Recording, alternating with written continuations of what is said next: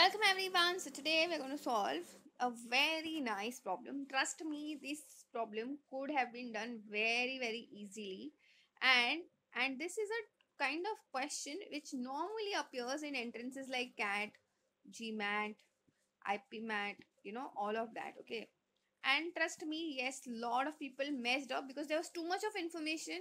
So maybe during the exam pressure people mess up, or people don't understand how to segregate these kind of informations. So let's quickly understand how do we do these kind of sums.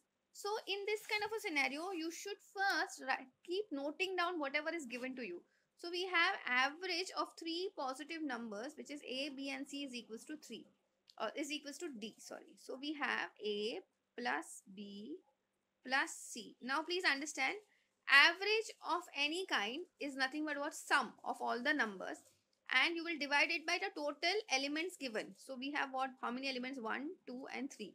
So you will divide by 3 equals to d. Okay, so from here I can say a plus b plus c equals to 3d. Right, now they have said average of a and d is equals to another integer. So a plus d upon 2 equals to e. So basically I can say a plus d equals to 2e. Okay, now they have said a plus c average is nothing but what? 5 plus the value of e. So here I can say a plus c equals to 10 plus 2e. Okay, and we need to find what is the difference between, sorry, difference between, this was d not b. Okay, so difference between d minus a plus b upon 2. This is what they want to find. Okay, so from these two statements I can say the value of 2e can be written as what? A plus d. So I can write a plus c equals to 10 plus a plus d. Okay, so we can take the a on the other side, so it will get subtracted.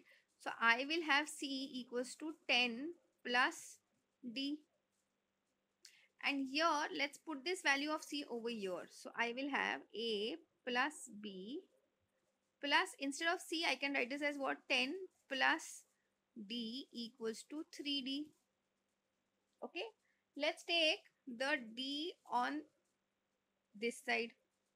So I have a plus b plus 10 equals to 2d.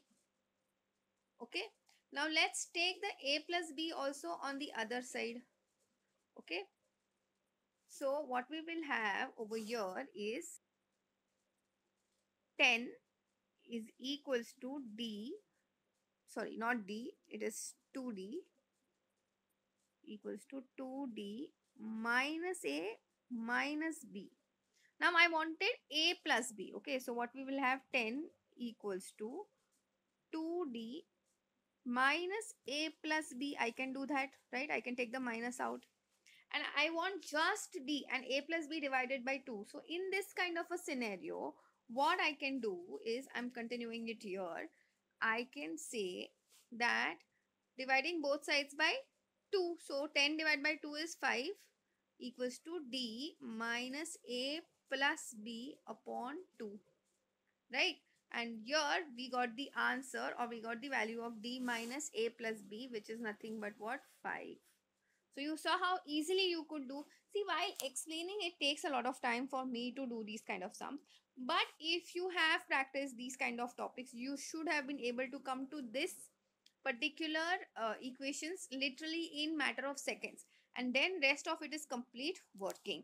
So I hope this is very clear to everyone. That's it for today. I will see you in the next video.